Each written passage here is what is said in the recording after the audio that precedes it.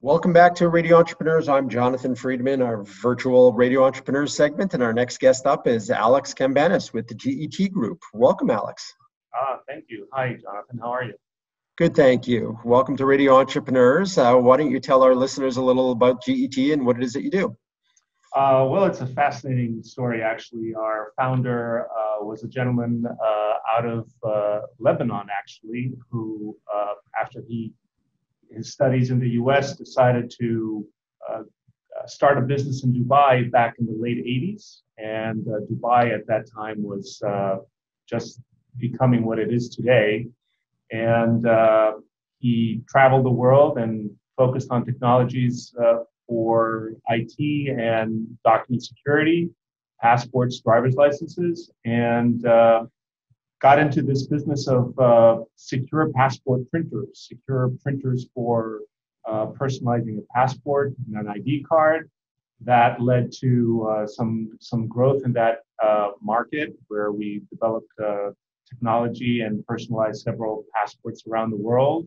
And we've provided the technology for the personalization of the US passport, the current one, and actually there's a next generation passport that the US is planning on coming out with, which we're involved as well. So that's what the business is and how it all started.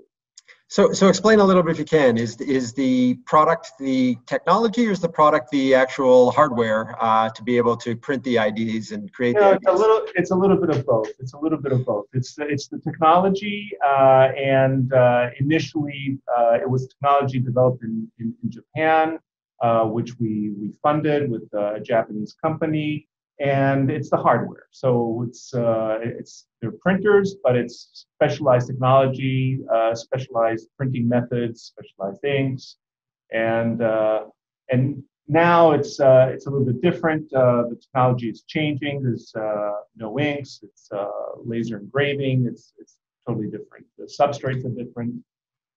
So I would imagine that because of the nature of the type of printing you're doing, most of your clients are in the government sector.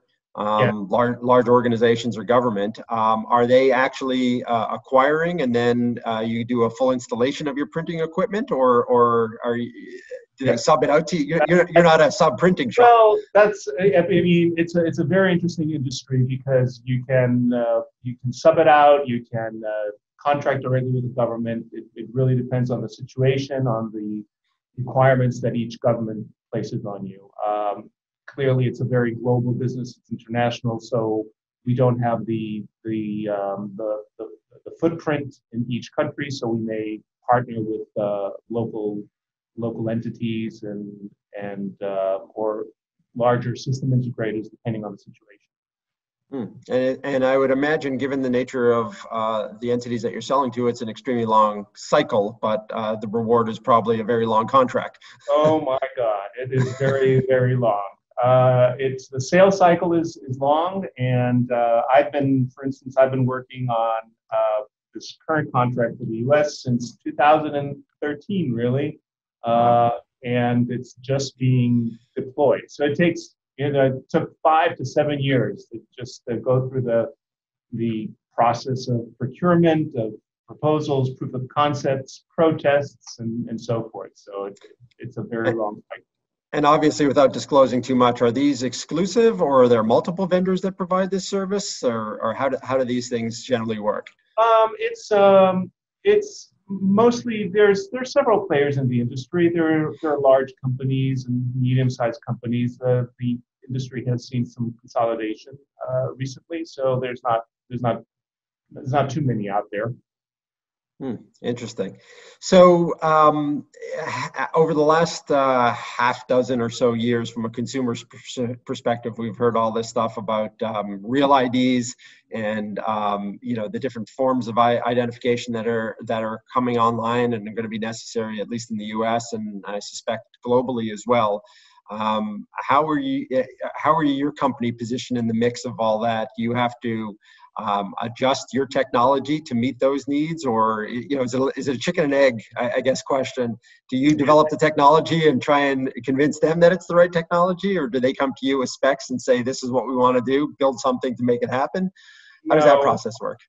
Well, I guess the conversation has been between moving from the physical world and the physical IDs to the digital world, and mobility has really helped that quest. And the industry has developed standards. In fact, we've been very active in developing standards for mobile driver's licenses. There's an ISO standard, ISO 18013-5, that is being worked on for, it's been about 4 or 5 years, where companies have gotten together and created the standard. The issue. And when you say, forgive my naivete, Alex, when you say a mobile license, it's essentially on a phone or a mobile device? Basically, yes. Digital version?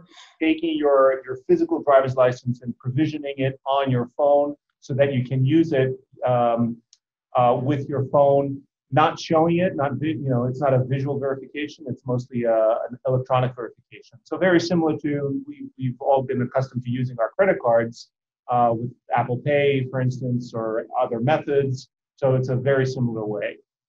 Okay, or I imagine more similar to something like a QR code or something, so that the average person, or maybe not the same technology, but in terms of, it's actually that's one way of presenting your mobile driver's license. There is a QR code.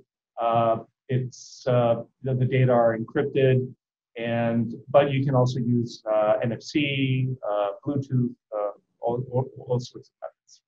Okay, because I started thinking in my mind, if you had a digital representation of a driver's license, wouldn't that be open to duplication and fraudulent use, you would think? But when you start encrypting it, and I'm not actually seeing a picture of me or you on the screen, and somebody copying the images, makes it a little more difficult, I would imagine. Exactly.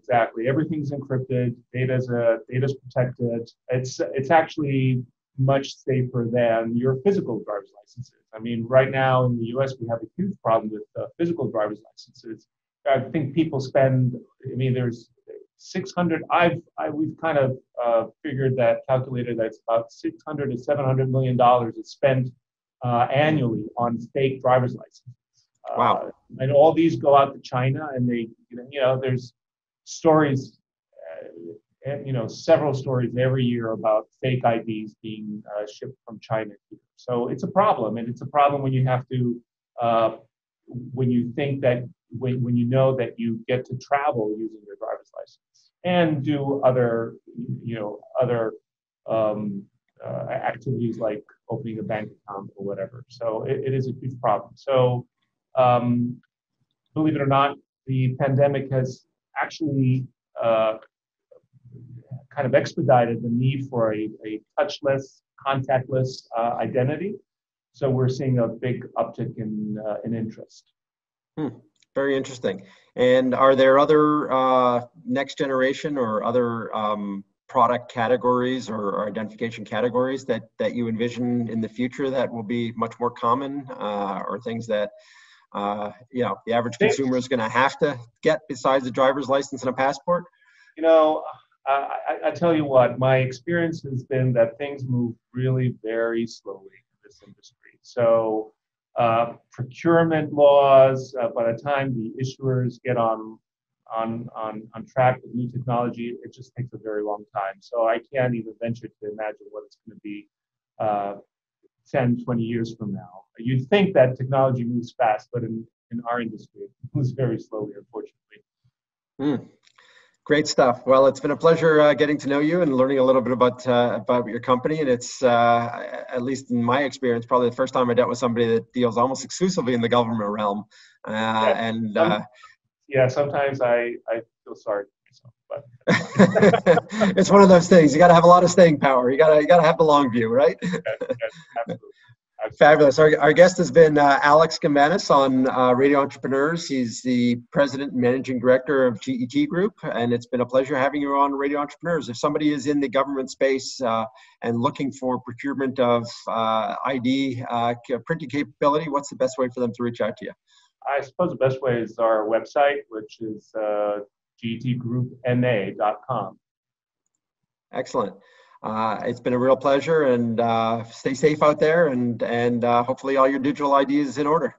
Thank you very much, Jonathan. Thanks for the time. Thank you. And we'll be right back with another guest on Radio Entrepreneurs.